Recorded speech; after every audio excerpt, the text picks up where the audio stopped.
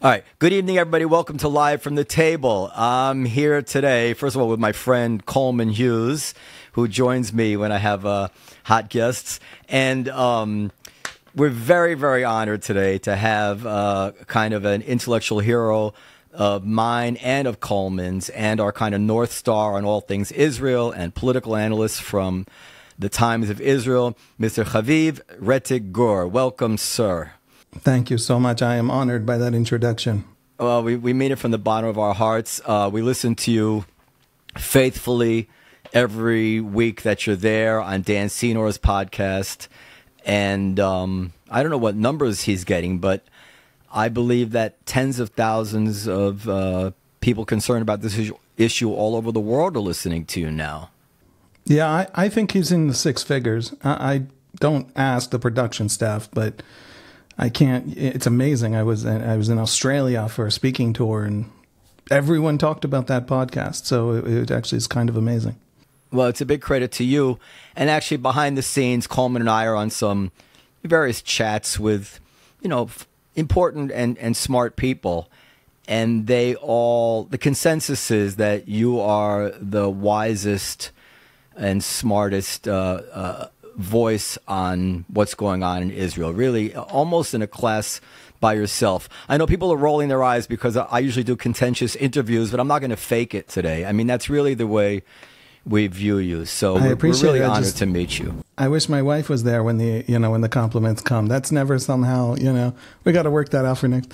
No, I do. Listen, I do appreciate it. And being useful right now is in the last 9 months is a gift and a blessing so absolutely. And, you've just raised the standard I now have to meet on this conversation. So before we get into all the questions I have, and I know Coleman will have very smart questions, we've been enjoying the 4th of July period here in America where we diaspora Jews, as they call them, get to check out of what's going on in the rest of the world. We have that luxury. So we're checking back in now. You want to bring us up to date on what the latest developments are in the negotiations, the ceasefire, the hostages?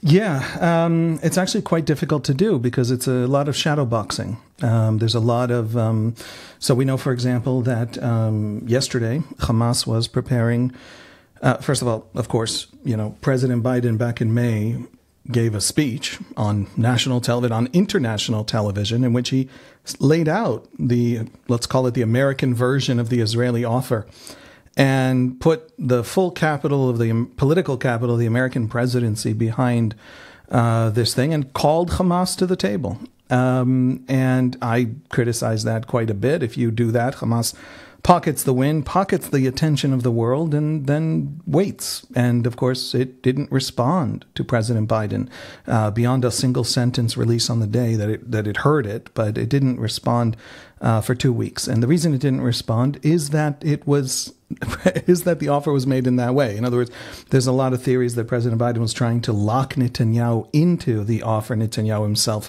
was willing to make, but for political coalition reasons that we can get into, was unable to utter in his own words. And to not miss the moment, Biden forced him into the offer. The problem with doing that is that Hamas then understood that the Americans and the Israelis want a deal more than they do. In the last few days, Hamas, almost out of nowhere, came out and said, actually, we would love a deal. A deal is an amazing idea. And that had a lot of people scratching their heads, and it suddenly placed a lot of pressure, including from the United States, on the Israeli side. And what we've basically seen, I would say, for the last 2 days is a back and forth between the Israelis and Hamas over almost to set the narrative of what's about to happen. We're going into 2, 3, 4, potentially 6 weeks of talks. The last few times they failed disastrously, and they failed because Hamas has only one thing that Israel can give it that matters, which is its survival. And Israel, there's one thing Hamas can give the Israelis, and that's the hostages. So Hamas is holding on to the hostages until it can get a guarantee for its survival. And the Israelis are unwilling to discuss anything until all the hostages are on the table and there's a clear path to getting them all back. On the road to that kind of a deal, we're looking now at stages. So there's going to be the Biden version of the Israeli offer, the Hamas version, which, by the way, is changing as we speak. Hamas announced yesterday it's going to have new conditions. Netanyahu yesterday gave some sort of Israeli red lines that he's not going to be willing to move forward without. But it looks like we're going for a roughly, give or take, different numbers thrown around, 6-week first stage, 20 hostages released. It is not clear if they're all alive or if some of them are bodies. In theory, they're supposed to be humanitarian, which means the sick, the elderly, women, not soldiers, not young men, and 20 out of 120, or hopefully there's 60 alive. We know that at least 44 are confirmed dead of those 120. So maybe that's a third, maybe it's a quarter roughly of what's left. We are going now into a period in which there's going to be a lot of posturing and a lot of attempts by all sides to not be the one who made it fail, and some tiny, slim possibility that there is a path forward between all those raindrops toward some kind of a deal that at least achieves that first stage of 20 for an Israeli ceasefire. The very fundamental questions, right? Who does Israel release? On the Palestinian side, Hamas is demanding mass murderers out of Israel's prisons. What happened? How we begin the second stage is part of the preconditions for the first stage. The second stage is the stage where Hamas has already said in the first stage Israel has to completely leave Gaza. Israel said no, everything's been stuck. The second stage is when Israel does completely leave Gaza. Well, what does that mean? It leaves the Philadelphia corridor, the border between Gaza and Egypt, from which Hamas has been smuggling all of its weapons and money and resources over the last 9 months. It just literally hands Gaza back to Hamas and allows it to rebuild everything it had. So, bottom line, we are in the shadow boxing stage in which everybody is positioning themselves to not be at fault for when it fails. Can that kind of moment turn into a serious exchange, a serious hostage release? I don't know. The good money is on skepticism. Yeah. Do you agree that, and this goes back even to the Obama administration, the Americans do a terrible job in negotiating. You verbalize it exactly right. We seem to telegraph that we want the deal more than they do. And it felt like all along the proper posture would have been to communicate to Hamas that the only way you're going to get out of here alive is to submit to our demands. But instead, it seemed like America was always pressuring Israel to take the military threat off the table in some way, which only told Hamas that they were winning, and if they would just hold out, they might really win in the end. You agree with that? I'm gonna be very blunt. You can love Israel, you can hate Israel, you can not know where Israel is on a map and not care. It should concern you as Americans, any American listeners, the incompetence with which the U.S. administration has approached this conflict. I have to say I have more criticism and harsher criticism of the Israeli government, just to clarify, that's very much, but we have seen as Israelis on our front page news, time after time after time, the Americans come forward with pressure on Israel on the assumption that that'll bring Israel to the table for a negotiation. Folks, Hamas knows English. Okay? If you pressure Israel, Hamas will raise the price. It makes negotiating harder. When has Hamas ever agreed to negotiation? When it has had its back against a wall and was having trouble breathing. In November, it agreed to that first release because it had to rescue its northern battalions. Now, it was totally uninterested in negotiation because it was convinced the Americans had prevented the Israelis from going into Rafah. It was safely ensconced under Rafah and pieces of Khan Yunis and elsewhere. And then the Israelis went in anyway. Now, I have a lot to say about why the Israelis delayed and why they went in. I don't think that the fact that Joe Biden didn't let us go into Rafah is the reason we didn't go into Rafah. But Joe Biden didn't let us go into Rafah for 3 months. And for 3 months, the Israeli army, February, March, April, I don't want to exaggerate, I don't want to cartoonize this point, but what the hell, why not? Stood around doing very little in Gaza and didn't get the job done. May came around, and in May, essentially, Netanyahu's right-wing coalition partners threatened to leave the coalition, and suddenly the Israeli army found itself in Rafah. In other words, internal pressure pushed back the American pressure, and we were there. And almost as soon as we went in, within a day of the Israeli army moving south along the Philadelphia corridor, beginning to what is essentially a pincer movement around Rafah, coming in from two different sides, Hamas began a negotiating process, just instantly, right? And then everything kind of died down, and now they're back at it. Now, there's a few points that are worth talking about in terms of Hamas's interests. Hamas is one great ally on the ground in the Middle East, has been Hezbollah. Hezbollah has been shelling Israel's north for 9 months. If a war comes in Lebanon, the whole world is going to be shocked and dismayed and startled, and is going to clutch its pearls until they break. But a third of the city of Metula is demolished. 10 different villages on the northern border are destroyed. They have to be rebuilt. And that's 9 months of shelling. Israel has been talking increasingly about a massive military operation in Lebanon. And Hamas's willingness to talk gives Hezbollah the excuse to climb down off that tree and avoid that larger war. So that's part of the timing. Part of the timing is Hamas itself. Philadelphia is taken by the Israelis. The tunnels there are being demolished pretty quickly. Today, the Egyptians, as part of an attempt to convince the Israelis they can leave the Gaza-Egypt border, have offered to set up a bunch of sensors, seismic sensors essentially, to detect tunnel digging and even movement in tunnels underneath that border to the Israelis. Now, no Israeli government can accept that. That is not a serious offer from the Egyptians. But the point is, everybody is beginning to understand that the real issue is choking Hamas. Hamas cannot thrive in Gaza because of this massive underground smuggling. So the administration, in constantly pressuring Israel, gave Hamas the breathing room to survive. It has done exactly the opposite of its goal. And we've seen it in tiny things. Your National Security Council and our National Security Council met 6-7 weeks ago, something like that. And at the meeting, the Americans argued that Israel can't go into Rafah because it'll take 4 months to move the civilians sheltering there. There's a huge number. That's 1 million people, maybe even more.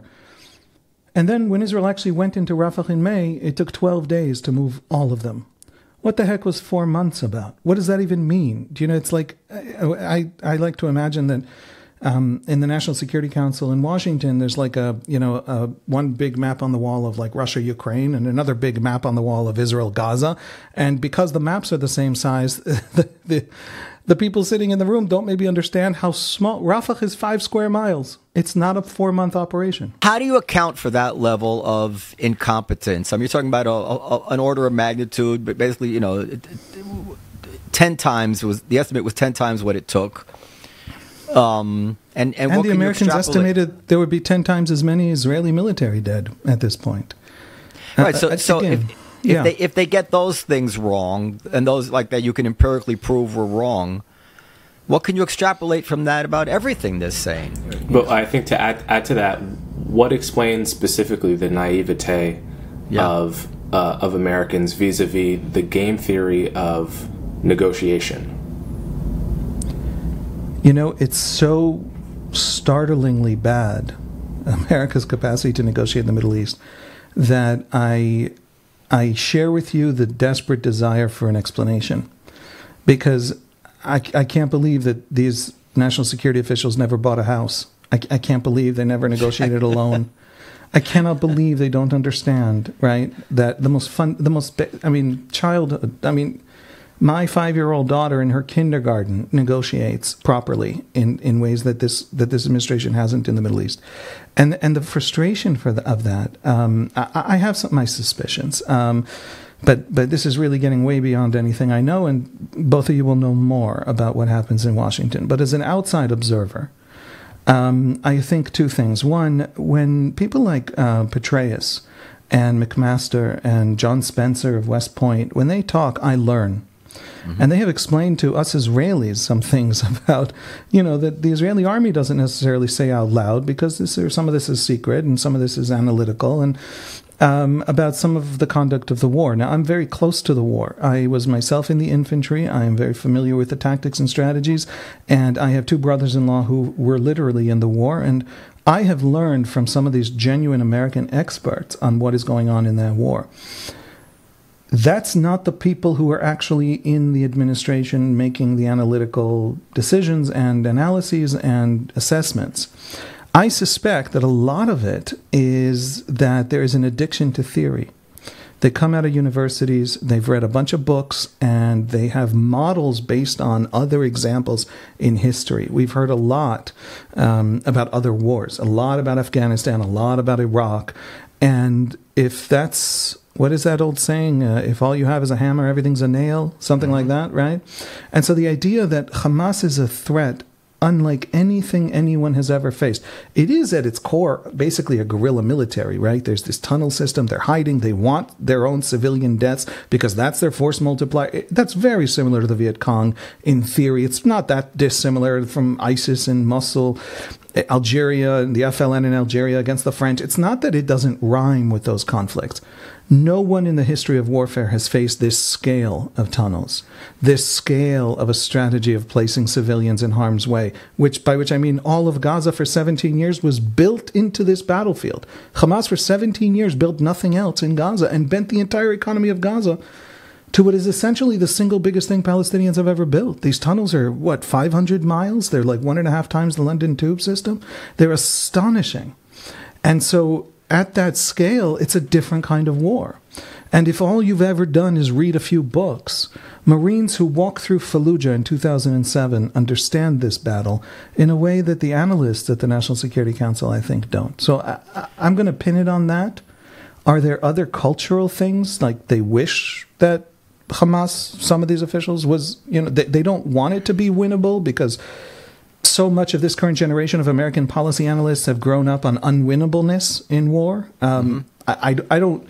That's a kind of cultural critique I suspect might have some connection to the truth, but I don't know the people enough to say it seriously. I'll add 3 things to it quickly. And the first thing is that we do have real incompetence there, as we saw with the way they pulled out of Afghanistan. There was really no way to sugarcoat that kind of debacle when they had everything within their own control to go on their own schedule. Number one. Number two, the way they handled the run-up to Ukraine, where they essentially told Putin, well, right this way, sir, as long as you don't mind some economic sanctions, go ahead and do what you will. They never really rattled any sabers at him. And number 3, if you, I should have prepared the quote. I have Robert Gates's,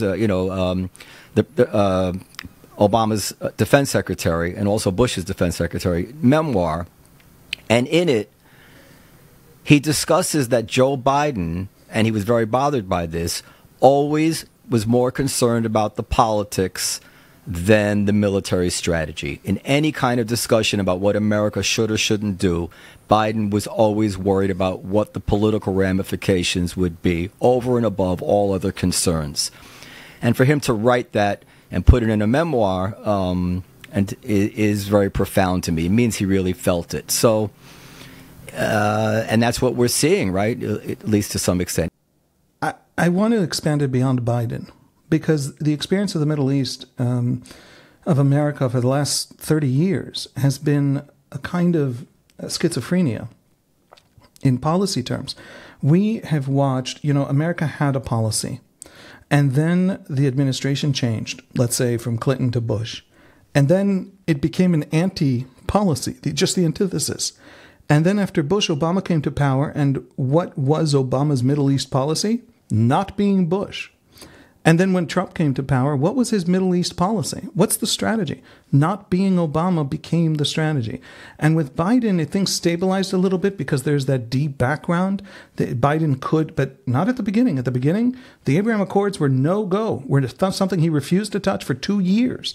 And then he comes back and says, well, this is actually low-hanging fruit. Why am I not sharing in the glory, right? And now he wants to advance it, but he wasted 2 years.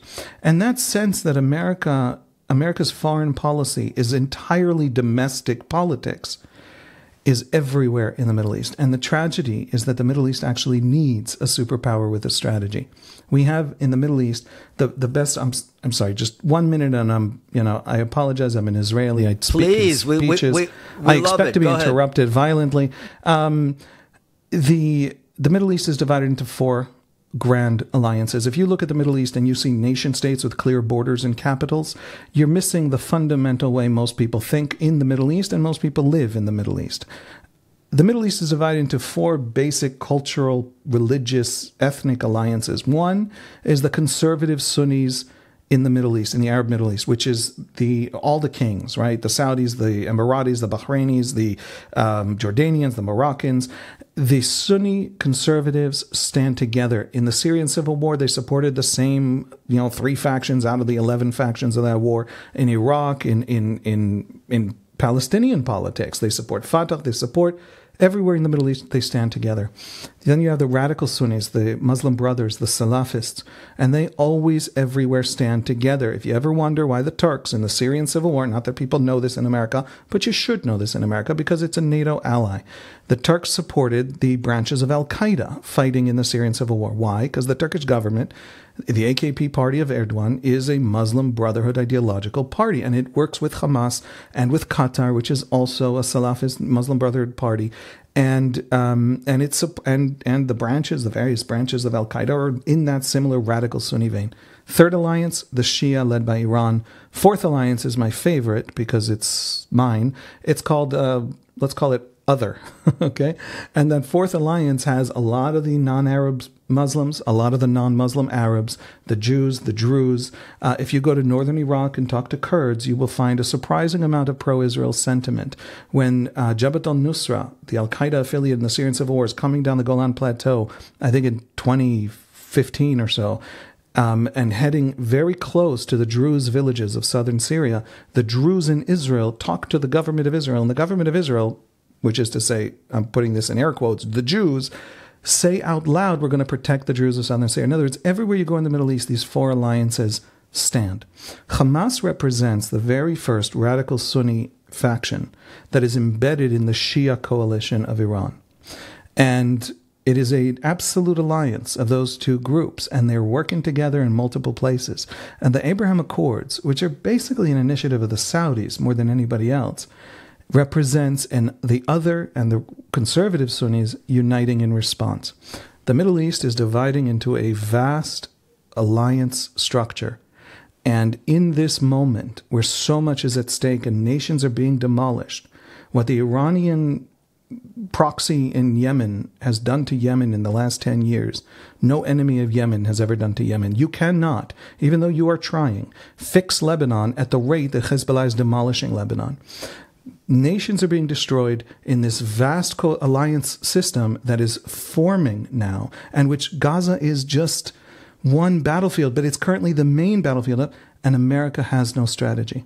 So there's a tragedy to this incompetence. There's a tragedy to the overwhelming of American foreign policy by domestic politicking.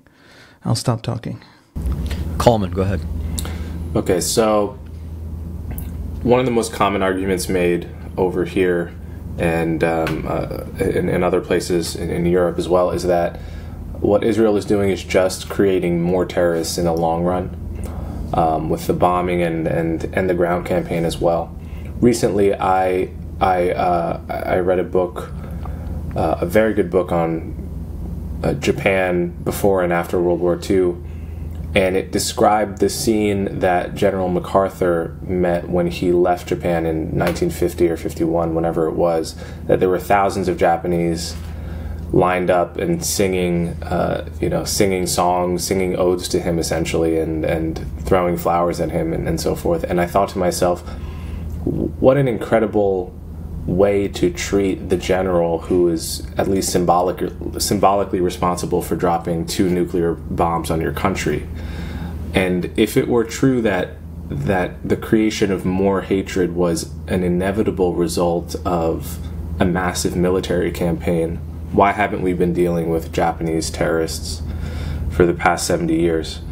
As a counterpoint to this argument, but I'm curious, how do you think about the trade-off between creating more hatred in the long run and the current military campaign? I think it infantilizes Palestinians. I think that the argument is essentially that they are utterly reactive, just emotional people, and when they suffer, they lash out Why? Because if I was suffering, so goes the inherent logic and then just in this argument, wouldn't I lash out? Wouldn't I feel rage?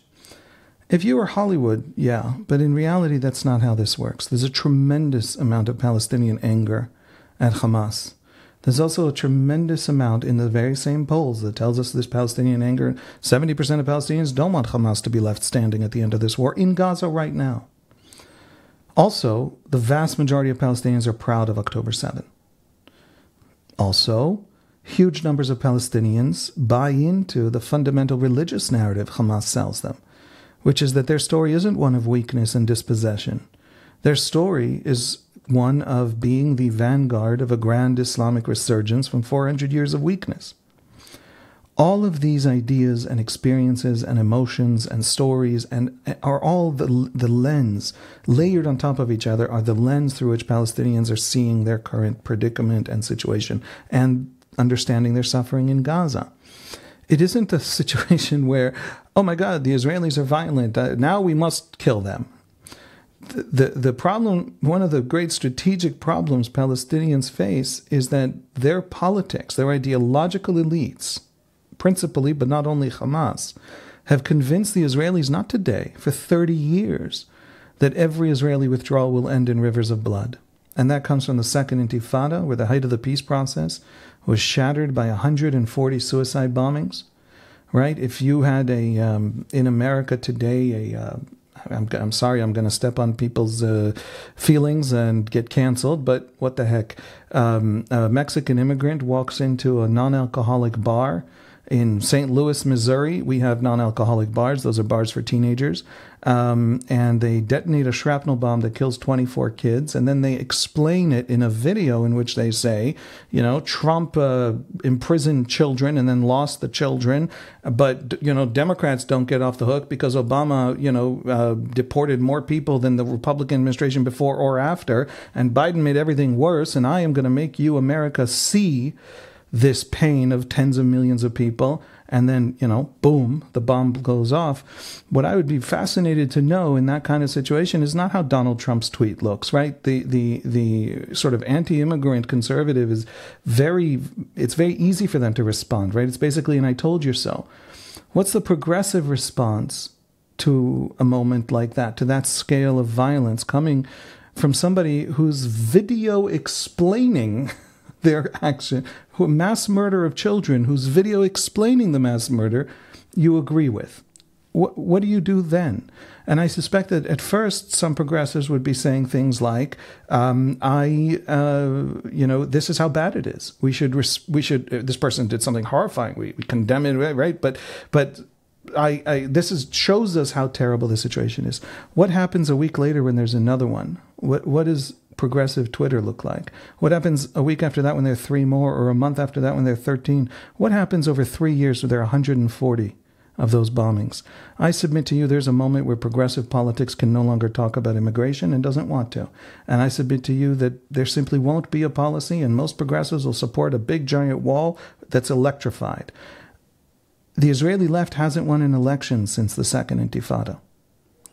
And it hasn't won an election since the Second Intifada because to this day Israelis don't know what the Second Intifada was about. The peace process was launched after the Israeli experience of the First Intifada, where there's this occupation for 20 years by 1987. And then the First Intifada breaks out, and half of Israeli society understands that as a moral argument toward us. But by 2000, when the Second Intifada begins, all the soldiers are out of the cities, and the 2 leaders are in Camp David negotiating a shared sovereignty on the Temple Mount.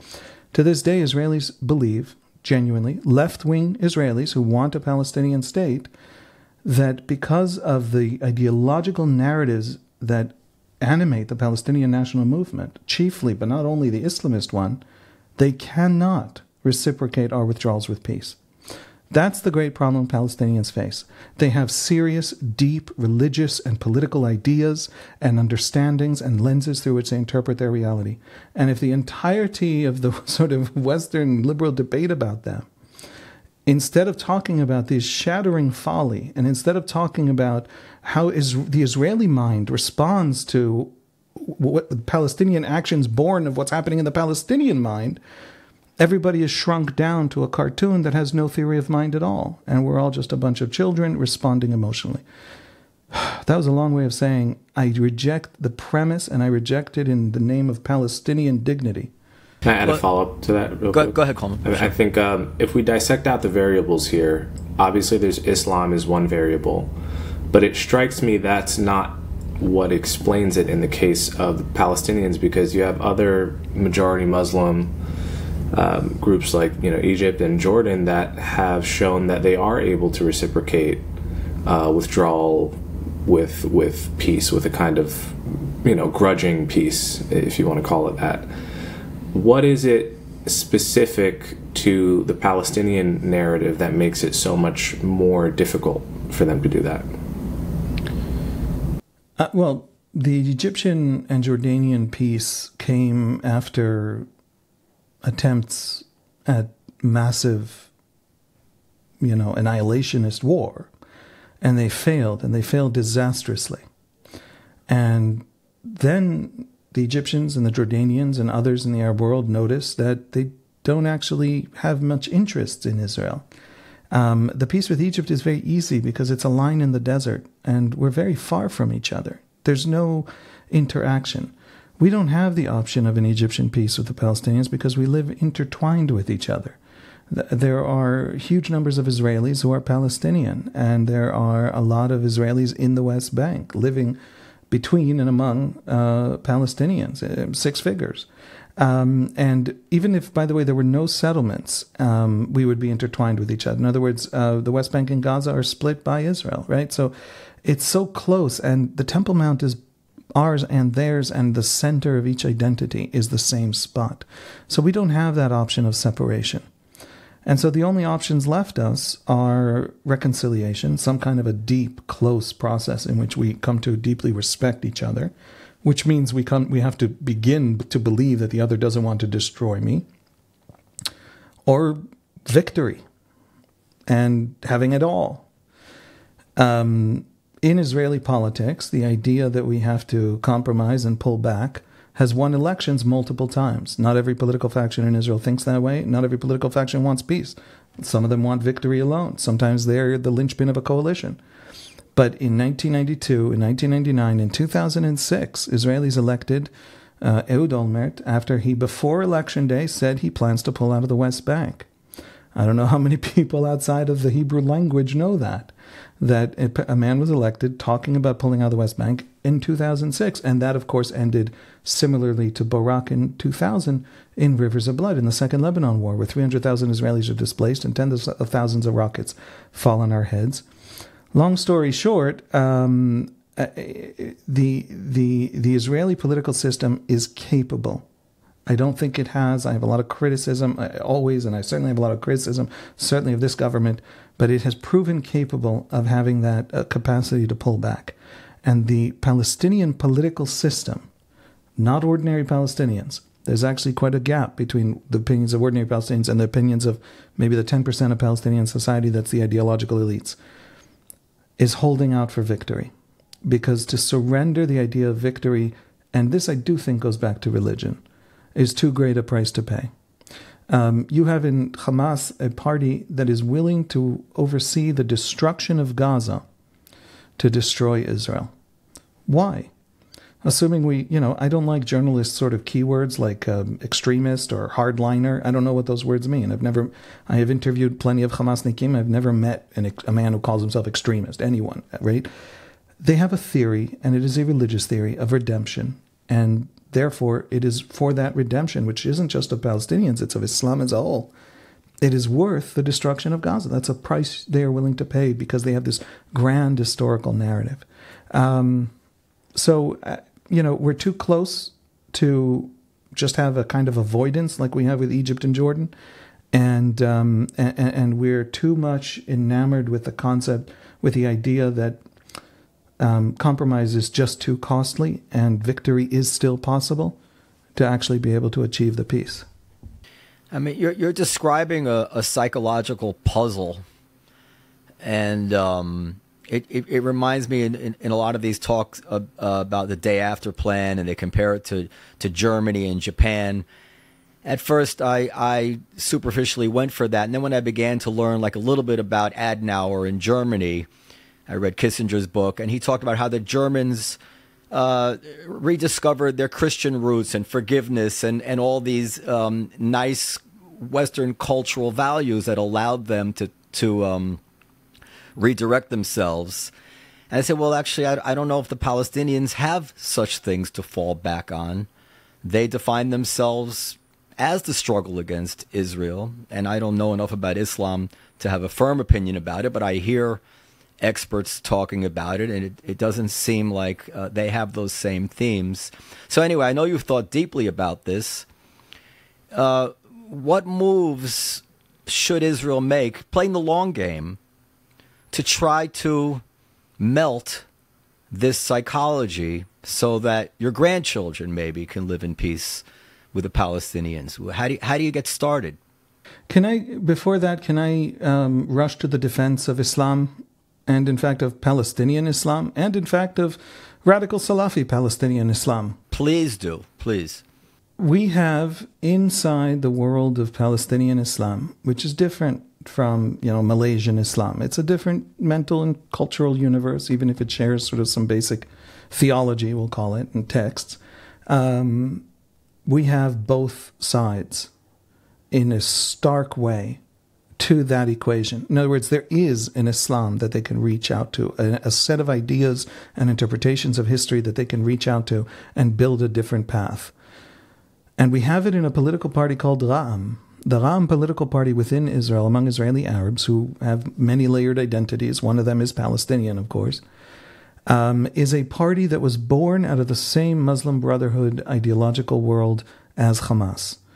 And in the 1980s, its founder, the founder of the Islamic Movement of Israel, which is the ideological counterpart to Hamas within Israel, a guy named Nimir Darwish, is a supporter of exactly Hamas's line. This is, I think, 1983-4. This is just before the founding of Hamas in 87. And he supports violent terrorism. And he actually gets arrested by the Israelis. And he spends a couple of years in an Israeli prison for planning a terror attack. And he gets out and he flips to, within this world of Salafism, this restorationist Islam of return to the old piety that will bring us back as powerful agents in history. Within that whole intellectual world, there are pacifist, essentially, options. And he turns to that pacifist option. And when he does so, the Islamic Movement of Israel, which he founded, splits in two. The northern branch sticks with the Hamas line. Its head, Raed Salah, actually gets arrested, and they supports terrorism over the years, and it's now illegal in Israel. Its southern branch, whose most of its constituency is the Bedouin community of the south, which also some sections of it serve in the Israeli army. It becomes a basically pacifist. It's a little more complex in Islam what pacifism is, but basically a pacifist movement of integration into Israeli society. There are religious leaders belonging to the Ra'am party. The Ra'am party, by the way, is headed by a guy named Mansour Abbas, who was a student of Nimir Darwish and comes from that more peaceful camp of the Muslim Brothers. Some of the religious leaders of the Ra'am political party have issued a Muslim religious ruling, a halachic ruling for Jews, in which, just to truly cartoonishly simplistic, but just to explain what the ruling was, because it was shocking and goes to exactly what Islam, what Hamas is and how Palestinian Islam works.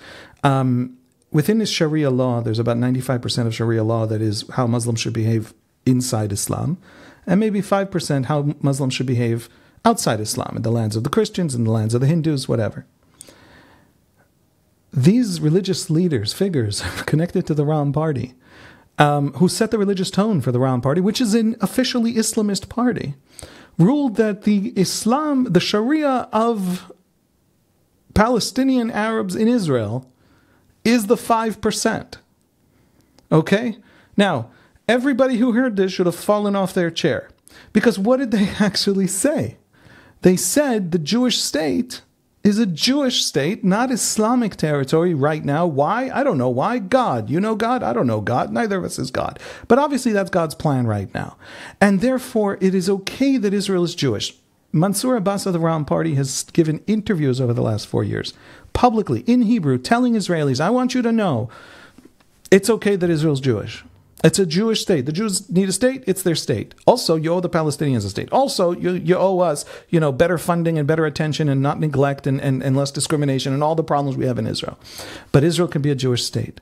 Now, what's fascinating to me is, and Ram, by the way, wants to sit in coalitions, and for the very first time, an Arab majority political party sat in a coalition in the last government because they choose not to, and this one chose to. In other words, the most pro-integration, pro-equality, pro-Israel political faction among all Palestinian politics is an Islamist outgrowth of the Muslim Brothers.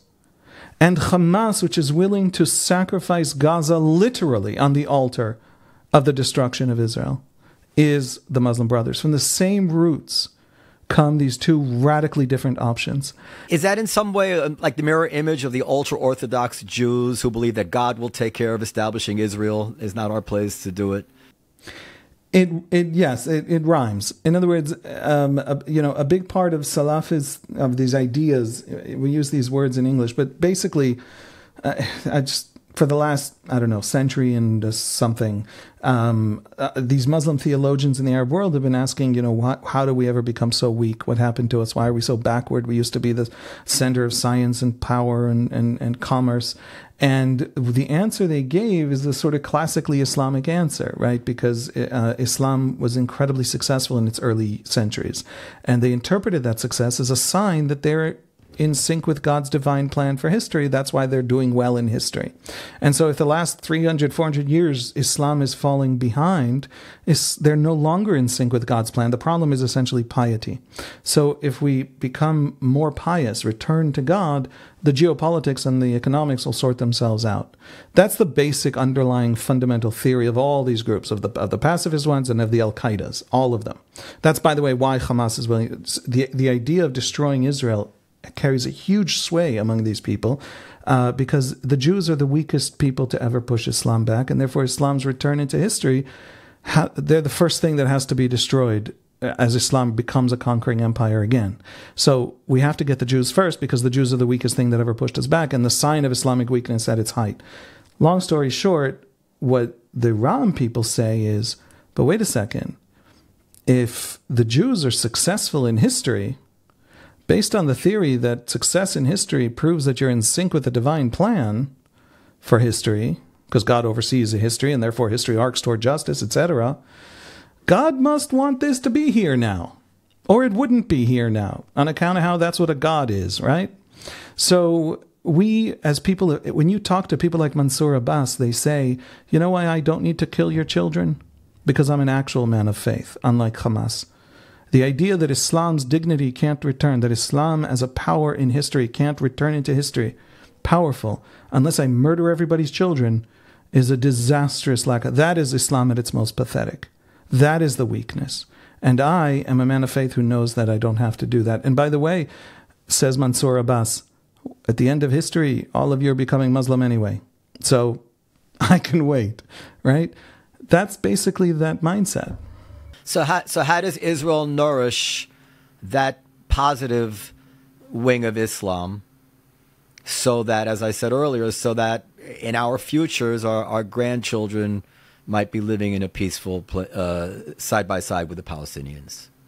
The one thing we can do, and it's the only thing we can do, we can't socially engineer them. We're not smarter than them. We can't fake it. They're not taking their cues on Islam from us. I say that only because I see a lot of people in the West saying things like, how do we socially engineer these societies to not be screwed up? No, everybody is smart. Everybody's three-dimensional. Palestinians understand what's happening to them.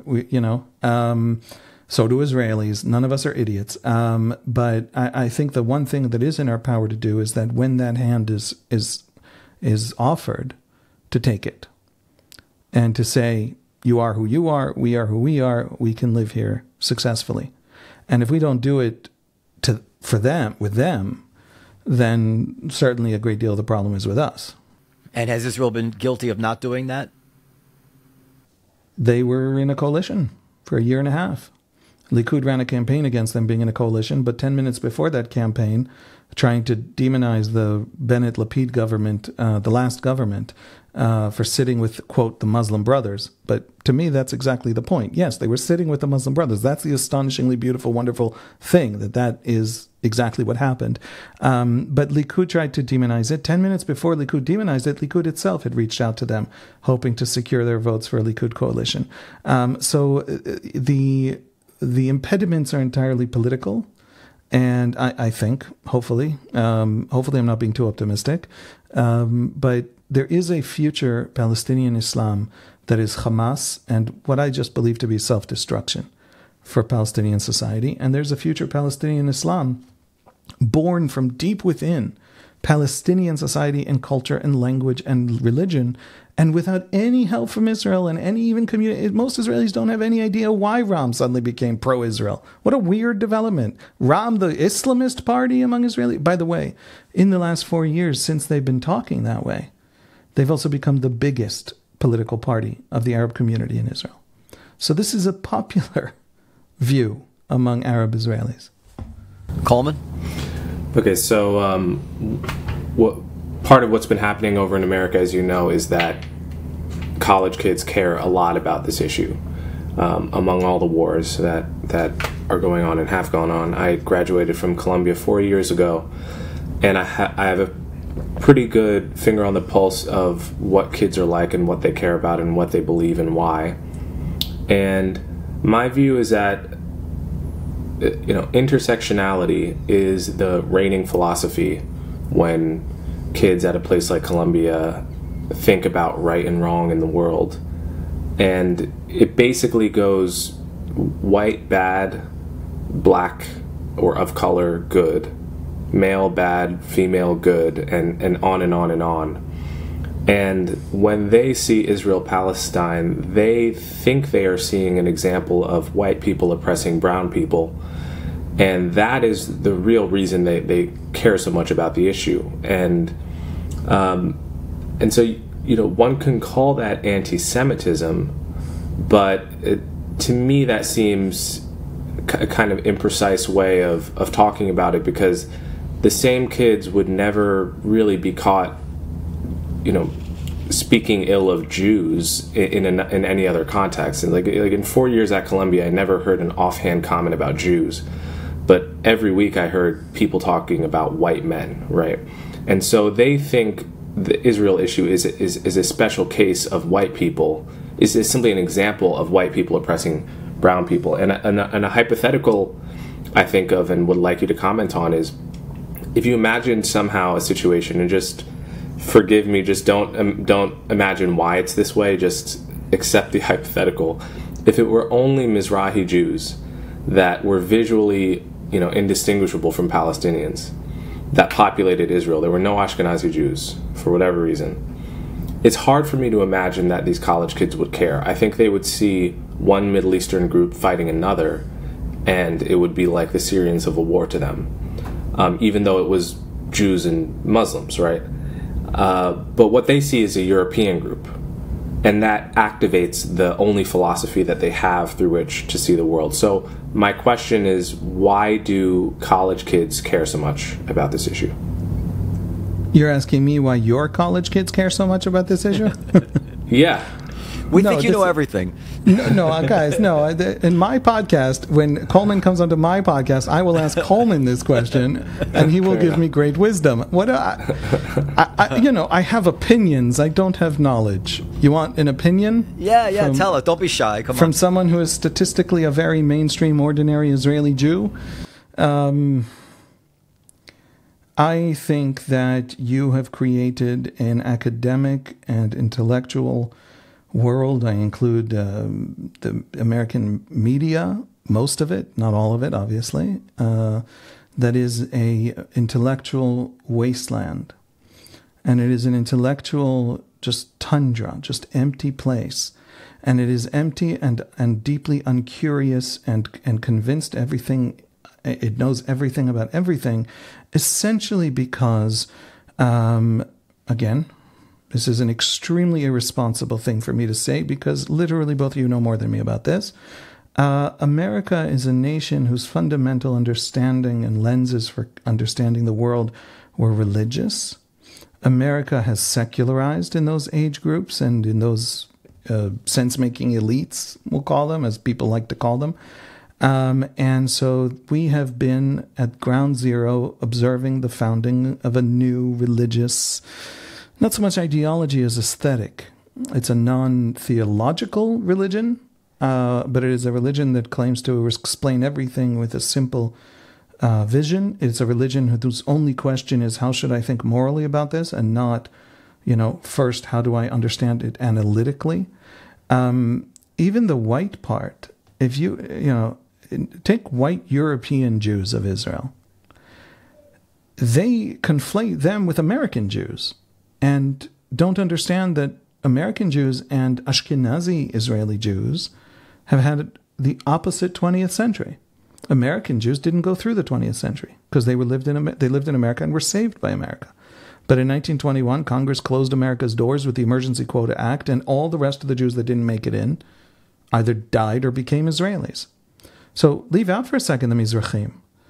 Just the Ashkenazim. We're literally the last living Jew in the Eastern Hemisphere. What the hell is an anti-Zionist? What's the argument? The argument is what? 7 more million Jews should be dead? We should never have survived? Say it out loud. Or is your argument that there should have been other places we could go when we were fleeing?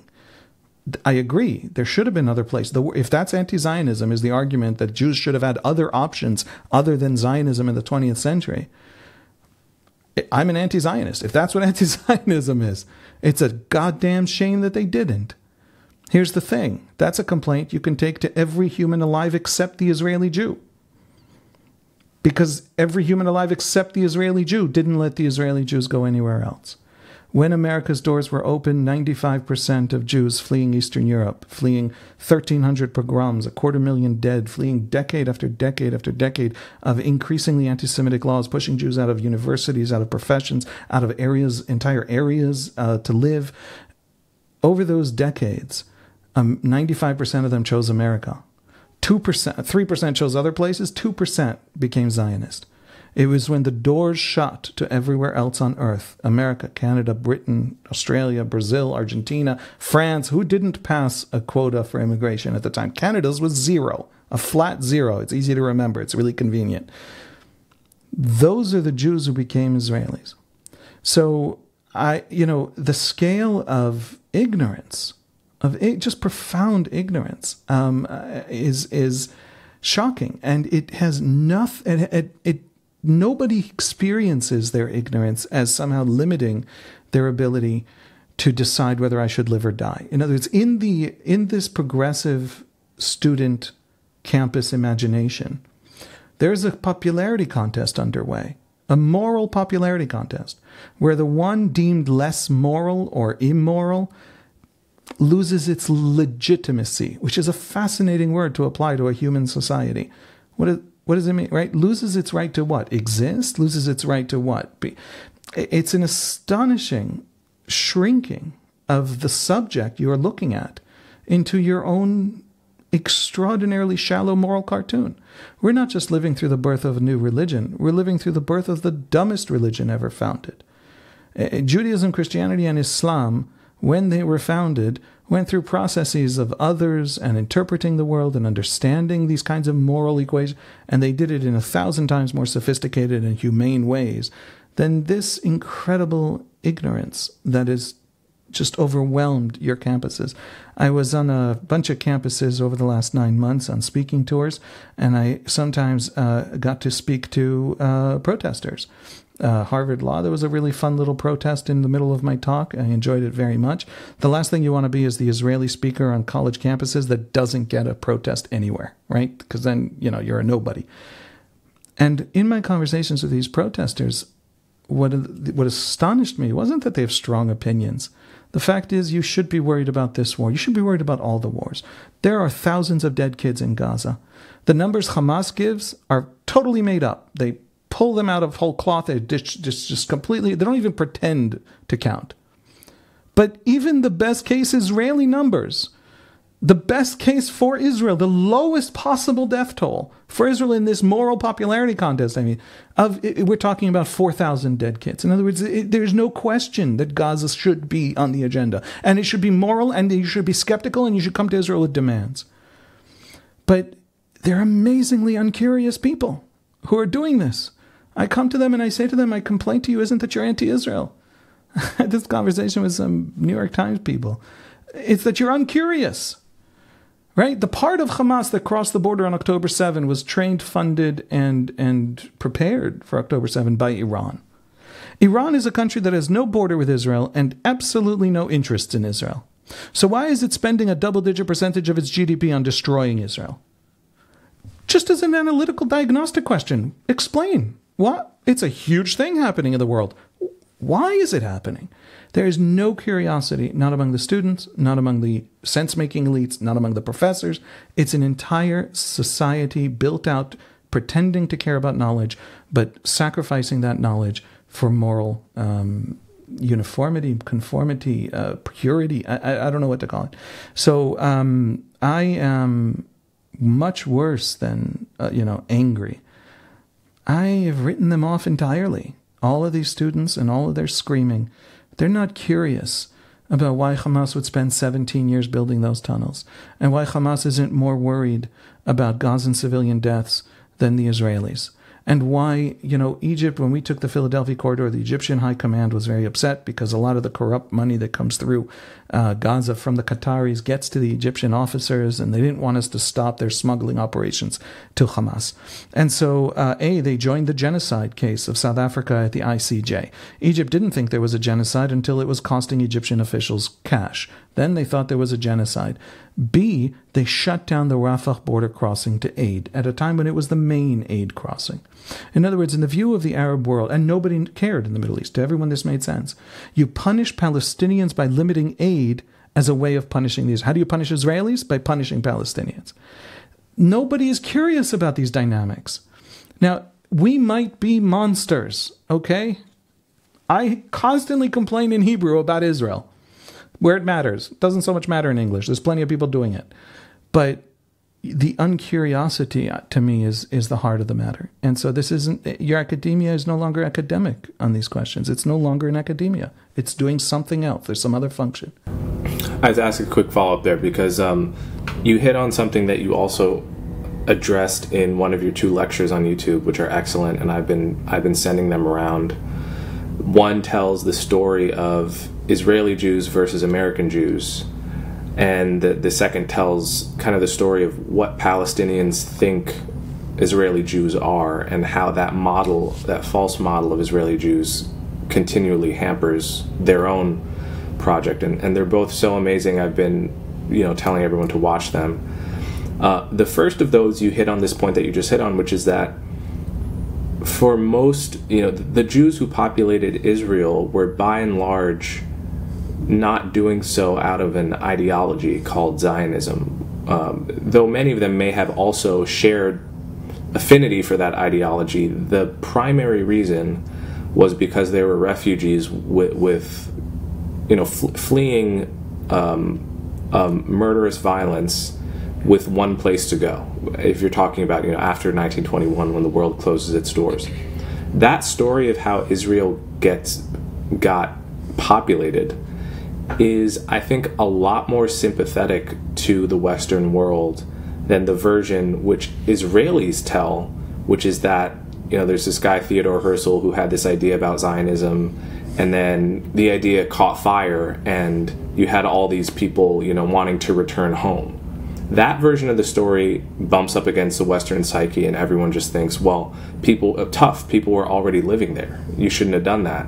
But the story that you tell of essentially refugees with one place to go, I don't see how anyone can logically or morally disagree with that having been the right option at the time. So why don't Israelis and Jews more generally tell that version of the Zionist story? That's a fascinating and that's a good question. Wonderful question. Yeah. First of all, we don't tell it to the rest of the world because we don't talk to the rest of the world about these things. One of the hearts and sort of the center of our DNA and understanding of history, is the idea that we don't justify ourselves to the world. The world expressed its view on us. We stand up for ourselves, and the world can, purchase our high tech if it is so interested. And that is the relationship after the 20th century. We don't justify ourselves because in the mind of that is watching us, that is observing us, that is making demands of us, we're a moral cartoon serving the needs of the cartoonist. And that is not a fight you can win. You can't walk into the anti-Semite's moral cartoon or, frankly, the progressive liberal gaze on us, which is just as dehumanizing and shrinking of our entire experience into these tiny little moral cubbyholes. And you can't win that debate. You cannot not be what they want you to be in their story of themselves. In the end, these are moral stories of themselves. And so you don't. So the general Israeli view is, this, by the way, this creates a real cultural incapacity to explain ourselves seriously. And you see it everywhere. I mean, you see it in Israelis being literally having trouble on CNN explaining, whether or not Israel is right or wrong, because the feeling that you're justifying is something that is antithetical to their basic cultural identity. It's why the Israeli government has established a public diplomacy ministry 5 times. And the last time it closed the public diplomacy ministry was, I think, October 16 or October 18. The public diplomacy minister of Israel got up on national television. She was a Likud appointee to the Knesset of Netanyahu. She's an ally of Netanyahu. And she said, obviously, this is a fake thing, public diplomacy. That's definitely not a thing. We all know that. And it was a ministry set up to make coalition negotiations a little easier by having a few more prizes to hand out. And in peacetime, that's fine. But I'm an Israeli patriot, she said, and in wartime, I will not waste public funds on a fake ministry. And so she resigned and she shut down her ministry on national television. And to me, that's astonishing, because what's even more astonishing is nobody in the government blinked. There is nobody in the Israeli government responsible for public diplomacy in any way, responsible for synergizing different branches. And everyone speaks their own mind. Every ministry is a different political faction, and Israel doesn't tell its story, and it congenitally is incapable of telling its story, and even imagining that it can. Now, the biggest drink company in Israel is Coca-Cola. Coca-Cola Israel's marketing department is brilliant. It can hack the human brainstem like Coca-Cola everywhere. It's not that the Israelis are incapable of marketing, of telling stories, of building out, of selling ideas. It's that they can't do it for themselves because we don't justify ourselves. So the first point is cultural.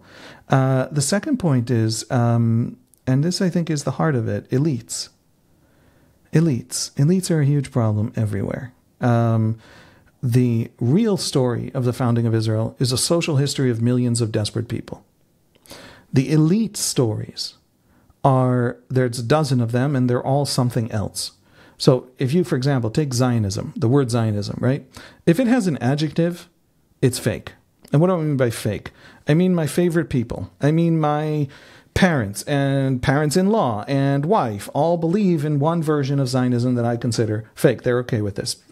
We've had these debates. I'm not throwing them under the bus or anything. But if you meet someone who's a religious Zionist, or you meet someone who's a liberal Zionist, or you meet someone who's a cultural Zionist, or a socialist Zionist, or a British aristocratic Zionist, there used to be those kinds. All these different Zionisms that have an adjective are different elites attempting to interpret the actual lived social history, the lived historical experience of millions of refugees.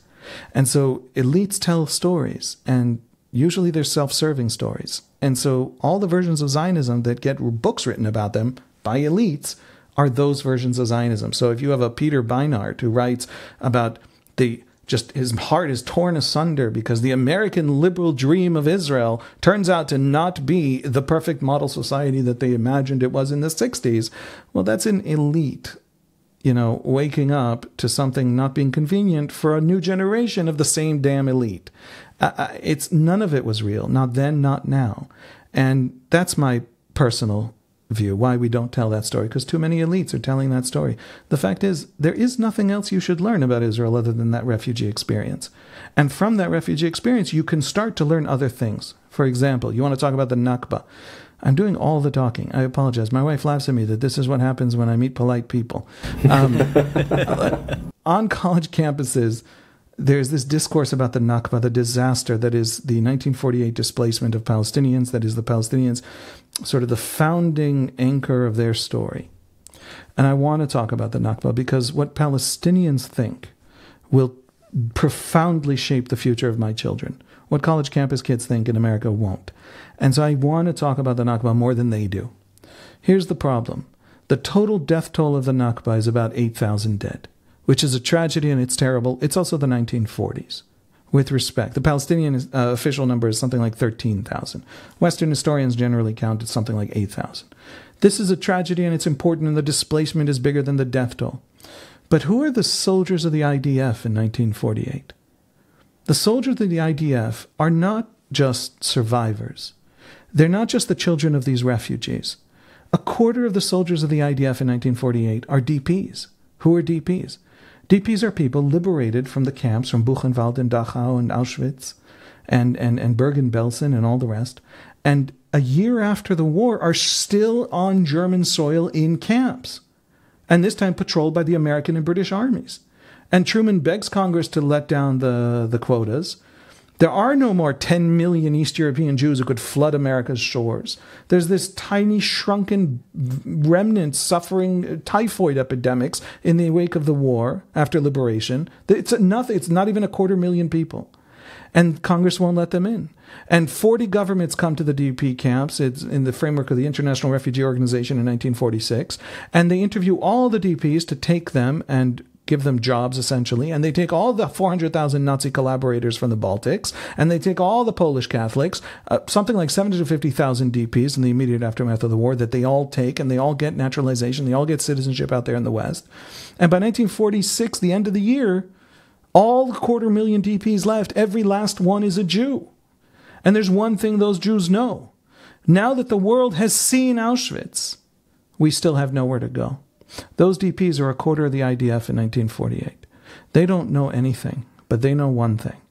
If they don't have this place, they don't have any place. Now, if we're talking about the social history of that event, I am absolutely sure my country has done things wrong. And if I were to tell you, Noam and Coleman, that your country has done things wrong, you would not fall off a chair. That is not a shock to you. I'm an actual Israeli. I'm not engaged in the moral popularity contest. I think that's kind of a pathetic thing to be running in your head about the rest of the world. But if you don't know the basic social history of real people and their lived experience of the millions, you will not understand anything happening. There's even polls of these people, of the Israelis of 1948, about the fleeing Palestinian refugees. And these polls by the Haganah, Derek Penzlar of Harvard put me onto these polls. I didn't know about them before. This is not knowledge that is impossible to acquire. We just have to put it together. There was a lot of sympathy. And also the one crystal clear understanding that we need this place or we die. So I forgot the question, but my point is that no, elites are a problem because elites tell histories that are not the deeper histories. What ordinary people think will tell you more about historical developments and directions than any elite version from any academic or journalistic group.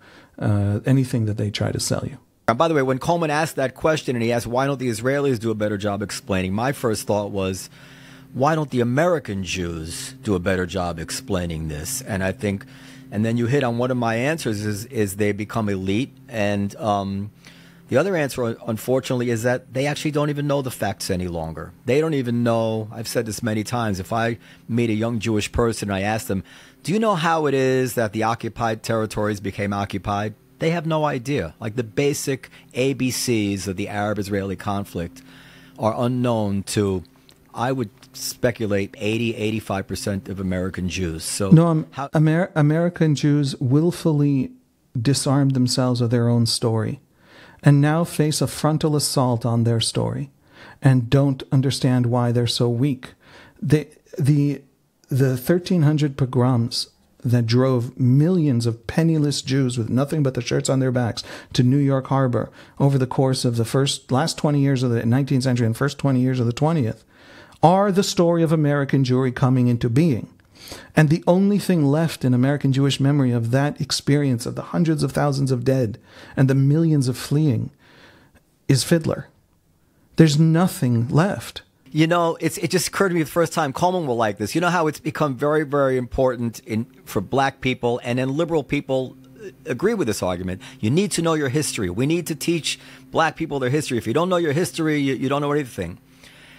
And Jews don't know their history much more profoundly than blacks don't know their history. American Jews have no idea of, and it's recent history, and they don't know it. It's their grandparents' history. And my grandparents, they don't know anything about it. And from that, they have no basis to defend themselves. So they're vulnerable to the arguments, emotional arguments of the other side. Then they lose their nerve. They see Israel as not really a real country. And all the kind of arguments, well, how would you expect America to react in the same situation? These don't really move them because America's a real country. Israel, in their mind, somehow is not. So it's apples and oranges to them. All right, just a few quick things. There's some arguments of the mainstay arguments of the anti-Israeli position that I just want to get your kind of quick takes on. Okay. Netanyahu propped up Hamas. Is it true? And if he hadn't propped up Hamas, what would be different? It is a oversimplification of a complex Israeli policy problem. Netanyahu had an argument, and it was a smart argument. The argument was, we can't socially engineer them. We can't get rid of Hamas. What is left to us is to contain them and live our happy lives separate from them. Since Hamas took over Gaza in 2007, that's 17 years now, Israel's GDP per capita doubled. We are now slightly wealthier than New Zealand per capita. Hamas, and like Hamas, pretty much all of our enemies, Hezbollah and the entire Iranian proxy system, essentially demolish their own societies because of the nature of the organizations and the nature of their ideologies. They are tyrannical, theocratic ideologues who destroyed themselves. And so the argument essentially was, time is on our side. We have fundamental strengths. We have basically good policies, and we go from strength to strength. The gap between us and our enemies grows. Technological gap, military gap, economic gap, and so contain, deter, and sit tight. And if politics change on the other side, and we won't get another second intifada for another peace process, let that argument be made. But nobody questions that under Hamas that didn't happen. Nobody in Israel. And so that was the argument. And it was a very smart argument, and most Israelis agreed with it, and most Israelis on the left agreed with it. It was an argument to avoid the kind of war that the far right was calling for in Israel, in Gaza, to remove Hamas every time rockets fell. And once, in one particular faction meeting, when Netanyahu was having trouble from far right voters because there were rockets falling and he looked weak because he was making this kind of an argument, he said, "What do you think, I'm an idiot?" I'm paraphrasing. By allowing the Qataris to stabilize Hamas in Gaza, we prevent the Palestinians from unifying their factions, and that helps us everywhere. This is a far-right but clever policy. That is Netanyahu classic, that's classic Netanyahu. It is not the reason for the policy, but he pretended it was when that's what he needed politically. Netanyahu's governments over the last 13, 14 years have been the biggest investors in the Arab community, corrected for inflation in the history of Israel, in education, and there was a negative income tax for Arab working women that he personally helped advance. And then when he campaigned in the last 5 elections over the last 6, 7 years, he ran explicit anti-Arab campaigns. Now, there's a debate in Israel. Is he racist, or is he pretending to be racist for politics? I fall profoundly on the side of he's pretending to be anti-Arab for politics, because in hard policy he wasn't, ever, until he needed to be to scrape out the last 2% on the right, because it was such a narrow race. I think that's morally worse than to be actual Europe. That's your actual opinion. But irrespective of whether it's worse or not worse, Netanyahu has policies and then sells those policies, and those are very different things. No, Netanyahu didn't prop up Hamas, and also, by the way, Netanyahu is not the reason Hamas and Fatah can't unite. Fatah is the conservative Sunni faction of Palestine. Hamas is the radical Salafist Sunni faction of Palestine. One gets all the support of one half of the Arab Sunni world, and one gets all the support of the other half. And, ne'er the twain shall meet. Literally, all of their patronage and all of their money and all of their support on the world stage comes from opposed halves in the great Middle Eastern civil war. So they can't unite because of such vast, vast pressures that have nothing to do with Netanyahu. Ami Ayalon has said, if we shall not end the occupation, we shall not have security. And if we shall not end this occupation, we shall not have democracy. Is he right? And if he is right, what are his policy recommendations? Yeah, I mean, in the West Bank, Palestinians do not live in democracy. Israel is a democracy. Democracies can do undemocratic things. Democracies can have undemocratic spaces. Democracies can have failures. Democracies can have deeply confused traps that they don't know how to get out of. That is not unique to Israel. That is, a lot of brilliant Americans have argued essentially this argument that there is a lot wrong with America, but there is a lot right with America that can fix over time what is wrong with America. I don't think there's a democracy in the West Bank for Palestinians, obviously. But will that destroy Israeli democracy? I don't know how to, I don't understand how the process would work. That was an argument I used to think was very serious, and I used to think we really need to worry about. And then I grew to really be quite skeptical of how left-wing Israeli elites think about Israeli democracy. Because of a debate that we're having about the Supreme Court over the last few years that's irrelevant now. But the point is, I don't think Israeli democracy will fall because of the West Bank occupation. I don't think Israel will fall because of the West Bank occupation. What I do think is the Israeli left, shattered by the Second Intifada, no longer really able to explain to us the end of your question. How? What? What do I do? I am asked by, for example, Columbia University activist students, by the way, driven to that argument by Palestinian elites at Columbia. In other words, Palestinian diaspora elites like Rashid Khalidi or Noura Erikad, or, this is a Palestinian construct in some ways, at least an elite one of a particular Palestinian elite. I am told that if I don't pull out of the West Bank, they're going to squeeze me and pressure me and make me ostracized and sad. And Hamas tells me that everywhere I pull out of, they're going to murder my children from that place. Watch me.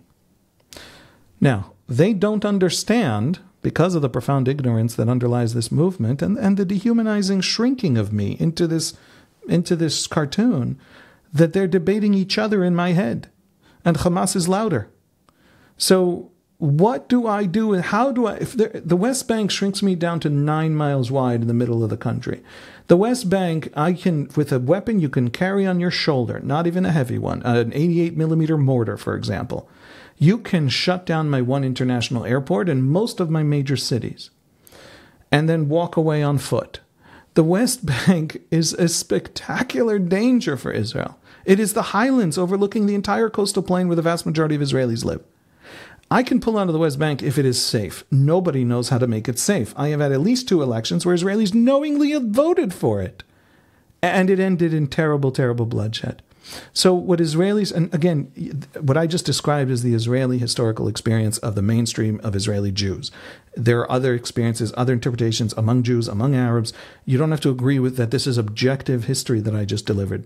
But it is what most Israeli Jews think happened to them. And if you don't address that, you're not going to make a dent for Palestinians. I need to know how. Ami Ayalon's morals are in the right place. His patriotism is unquestionable. He's the former head of the Navy and of the Shabak, and he's a very great Israeli. He knows more about the West Bank and the Middle East than I do. He refuses, and he knows the dark side of Israeli behavior too, which I think weighs on him in some way. I agree completely, and it should weigh on us. We're Israelis, and we make terrible mistakes sometimes. But he needs to tell us how, because if he doesn't tell us how, he's not explaining to us how he's not making the dent he thinks he's making. Last one. You have one more. We don't want to keep it. We might have to have the trump card that the anti-Israeli people have is the settlement issue. I don't know what to answer when it comes to the settlements. I'm embarrassed by the settlements, given what I know about them. What do you answer to people when they throw the settlements at Israel? I mean, I don't want to take away people's judgment, what they think they think. I can tell you what most Israelis think. Most Israelis distinguish between several different kinds of settlements. And two of the, let's say, three kinds are not an obstacle to peace, and the Israelis don't care about them. The vast majority of settlers live within 3,000 to 5,000 feet of the Green Line. I mean, the two biggest settlements, there are, let's say, 130 settlements. These things, that's the way they're kind of counted. Out of those 130, exactly two of them contain a quarter of all Israelis living over the Green Line. And they're both vast and incredibly young Haredi, ultra-Orthodox cities. And they're both within 2,000 feet of the Green Line. And so are they a problem for peace? We can't just exchange a couple of square kilometers in the north of the Gilboa area or in the south, or, that most Israelis sort of write that off. Some of the settlement stuff Israelis in principle don't care about. I mean, just are deeply opposed to the idea that it's a settlement. For example, the Kotel is a settlement. The Western Wall is, by the international reckoning of the ceasefire line of 1949, which is how this thing is decided, a settlement. Well, if the holiest place in Judaism is a settlement, you can go jump in a lake, dear world, right? If you visit the old city of Jerusalem, which I urge everyone on earth to do, and talk to Palestinians there, not just the Jews. When you visit the old city of Jerusalem, you'll see something astonishing. The Jewish quarter is much more beautiful than the Muslim, Armenian, or Christian quarters. Not beautiful in the sense that there's ancient wonders in all the other quarters. But the Jewish quarter is very spacious. There's public Wi-Fi. There's good plumbing. There are new buildings. Why? Because when the Jordanians ruled Jerusalem for 19 years, they demolished everything in the Jewish quarter, including medieval synagogues. So I don't care if you think it's a settlement. Nothing Jewish will survive if Israel abandons it. So I'm going to hold on to the old city or the Temple Mount. Only because I'm worried about your time. I want to the bad stuff where the settlers stomp on olive trees and probably a quarter of the settlement movement is an ideological religious movement that intentionally placed dozens of specific locations in between Palestinian population centers to prevent the formation of a Palestinian state. And I think that a lot of what happens there is very troubling. I'm a little bit of a secret lefty. Don't tell anybody. My name is signed on a Supreme Court petition against, an attempt to oust one particular Bedouin village in the West Bank. I mean, my dad was the chairman of Rabbis for Human Rights. I'm sitting here showing my left-wing credentials. Just to say, it's not that I disagree. It's that it's much more. If I tell you who I vote for, I'll be telling you the single least interesting thing to tell you. But what most Israelis understand is that there are pieces of the settlement movement that hamper a possible deal. Not that they need to think a deal is possible to worry about that, but those who do think a deal is possible make this distinction as well. And there's huge amounts, most of the settlement movement that does not, and some of it that is just not, they're not willing to give up no matter what the world thinks. And so there are these distinctions, there are these gradations. If the world doesn't see those gradations, it's going to have trouble talking to Israelis. And if the world focuses on that problem, there are actually violent, radical, deeply racist sections of that religious settlement movement that I don't think is a majority of the very far-right religious part of that religious movement, but nevertheless it is big enough. If it's a few hundred people, it's a few hundred people that for political reasons is very hard to crack down on and have terribly embarrassed and shamed Israel. And by the way, attack the Israeli army routinely. And even talk about attacking Palestinians as a way to get back at a left-wing Israel that they feel has betrayed them. And so it's this group that is deeply unhealthy, deeply violent, and I think any blame leveled at our government for failing to crack down on them is totally legitimate blame. By the way, for Palestinians, just to say, this is really also important, for Palestinians, settlements are the great signal of Israeli intention. In other words, we Israelis have been sort of testing Palestinian intentions for 30 years and concluded that they don't intend us well and can't sign a peace deal. Palestinians have that same narrative arc, but they point to settlements. And they say, you talk and talk and talk, you keep voting for peace, blah, blah, blah. Not always, but certainly quite a few times, except settlements. So that's how I know it's all a lie from your end. And so it's a huge question. And that's not a crazy interpretation on their part. I don't think there are any crazy. I don't think Hamas are crazy. Everybody is a serious, thoughtful person. But that is how they see it. Yeah. All right, look, we're going to let you go. I want to say that I think you're uniquely gifted and important spokesman for the Jewish people. I feel like you should be on American television more. Among a people with so much talent, the Jewish people, it's strange to me that you're such a unique voice. But I truly believe that you are, and actually could have a place in history because of it. I know that sounds very over the top, but I actually mean that from the bottom of my heart.